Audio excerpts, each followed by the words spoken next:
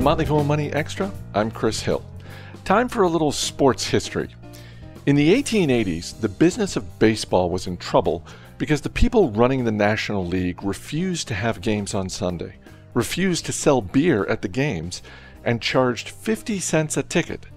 Back then, that was a lot of money.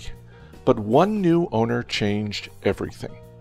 It's a story captured by longtime journalist Ed Achorn in his book, The Summer of Beer and Whiskey: How Brewers, Barkeeps, Rowdies, Immigrants, and a Wild Pennant Fight Made Baseball America's Game. In it, he tells the story of that new owner, Chris Vonderay. He was a grocer. He came over here with essentially nothing.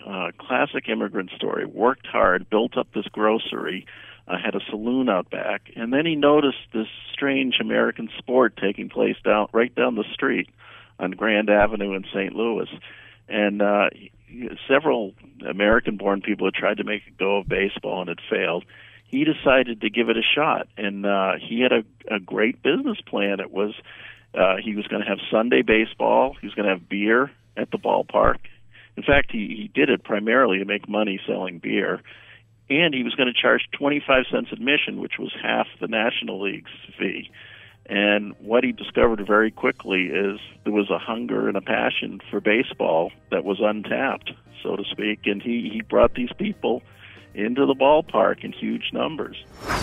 Suffice to say, the owners of other teams noticed Vonderay's recipe for success and wisely decided to follow it. Major League Baseball doesn't start for another month, so if you're looking for something to scratch that baseball itch, find a copy of The Summer of Beer and Whiskey. I'm Chris Hill. Thanks for listening. We'll see you next time.